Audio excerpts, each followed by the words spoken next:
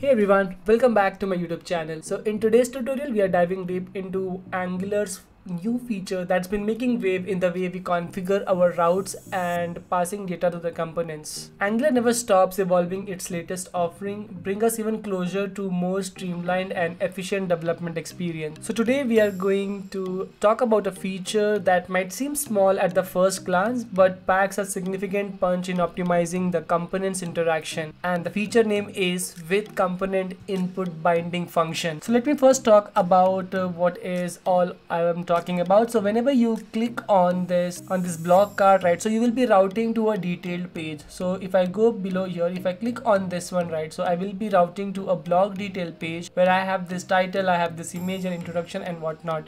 So if I go back, right, and if I click on like second blog or any other different blog, so this is what I can see, that I'm getting a dynamic content based on the blog ID. Okay, so to implement something like this in Angular, right, so most of you already know how to do that. So let me show you the code example how we can achieve that in Angular application. So as you know, right, so first of all, to do that, right, we have to first configure in our route. So let me go in the app routing and I have to create a new route which is blog/id. Okay, so whenever there is a route which is blog/id, which means I'm talking about this route blog/ and whatever you see this is your ID of your blog. Okay, so whenever it is called, so this will be loading this particular component which is blog detail component. All right, so now if I go in the blog detail component, I will have to fetch the blog details based on the ID what you saw on the route, correct? So to get this ID from the route, so what we do, right, there are two ways what I have seen, like a lot of developers are using it in their Angular project. So the first one would be, right, so what I can do, I can fetch the blog ID by making use of activated route. Okay, so what I have to do, I first have to inject this activated route, and then what I can do, I can just say activated route dot snapshot dot params, like param map, and then I can get the ID. Okay, and this ID I can store it in a blog ID, and what I can do, right, I can just load my blog details. So if you see your method, right, so I have a blog service, detail service, and this fetches the blog detail. Let me show you the blog detail so that it makes more sense. So I have an API created for it. So this is what my API looks like.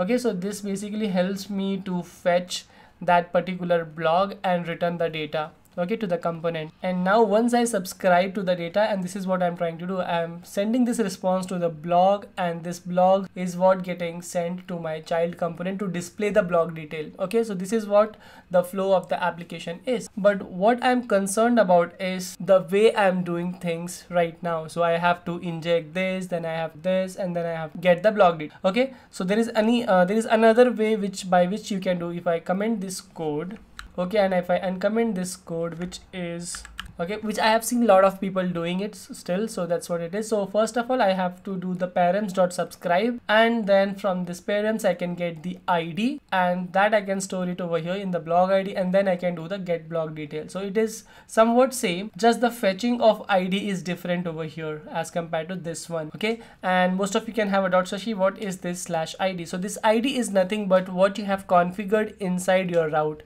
So can you see this ID and this should match? But now we are in the latest version of Angular, right? So now, like for me, I'm working on Angular version 17.1, but you might be on Angular version 16. So if you are version 16 and above, so what you can do, right, you can leverage a feature of Angular which is called as input, okay, with component input binding. So how can I configure that? So what if I see you, right, by just adding @input over here, right?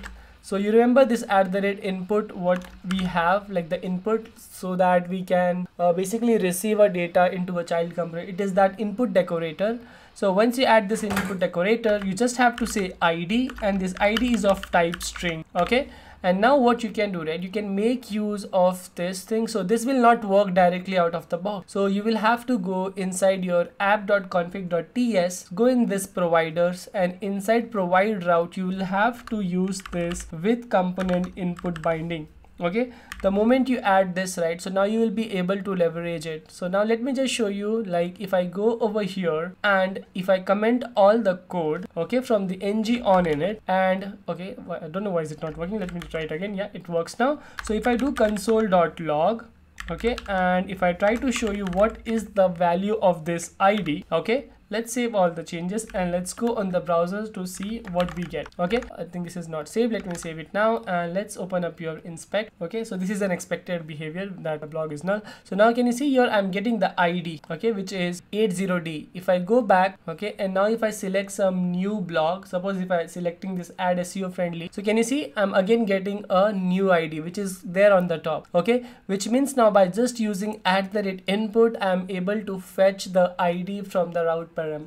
Okay, and now what I just need to do, right, once I have ID available in ng on in it, I can just do this dot load my blog details and I can pass this dot ID, and that's it. The moment I do this, right, if I save the changes and if I go back on the browser and let me remove this, can you see now I am again able to use, like I'm able to get fetch my data correctly. If I again go back, if I select some other blog like this one, can you see again I'm able to fetch it. So now what you can do, right, now you can refactor your code that now you don't need this activated route anymore. Let's remove this activated route. We can also remove this commented code. Okay, so let me remove this as well, and that's it. So now you don't need to use activated route to get your query params, okay, whatever ID you have on the route.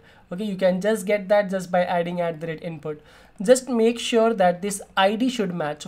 So for example, right, if I just say here that this is my blog ID, and if I save the changes, okay, if I save the changes, correct, okay, let me change here also to blog ID, and if I save and go back, so I definitely get an error. Can you see that? I will be getting that, hey, there is an undefined or something like that. Okay, so it will not give me that data.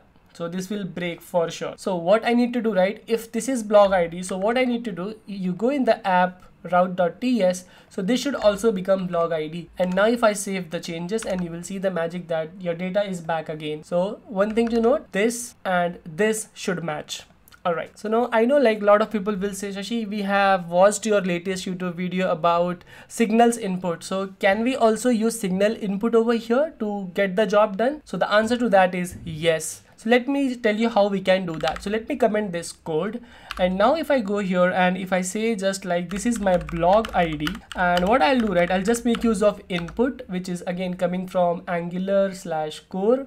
Okay, this is input, the small input, and now when I say that input dot require of type string, okay, of type string, and that's it. And now over here, right, this is a signal, right, now this becomes my input signal. All I need to do is I just need to go and call here as a parenthesis by adding the parenthesis. So now this becomes my blog ID. Okay, now if I save the changes and go back over here, so still I will be able to get the blog. Can you see? So still everything works fine. So this is what I will say that you should be using. So you should go with the Angular's new input signal. All right, but again make a note that you should have this method added inside your provide router. Okay, and that's about it. So all right, so that's what I had today for you guys, where we have discussed about the new feature of Angular. Okay, and if you still have any question related to this, so do let me know in the comment section. Also, if you have loved my content, then do give it a thumbs up, consider subscribing to my channel and share it with your friends so that they should also know the new way of developing things in Angular. So until then, goodbye and see you in the next video.